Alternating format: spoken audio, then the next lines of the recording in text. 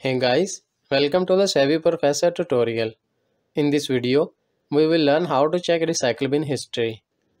Let's get started. Here I am on my desktop screen.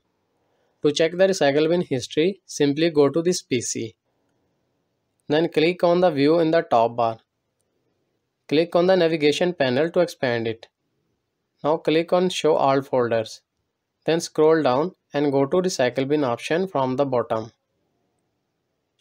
When you open it, you can see it is empty. So I will delete some of my files.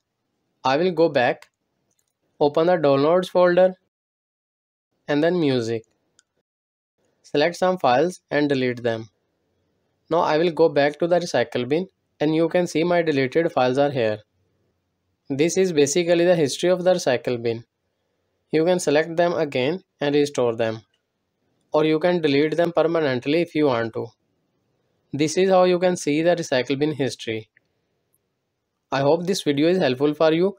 For more information, please subscribe our YouTube channel and thank you for watching.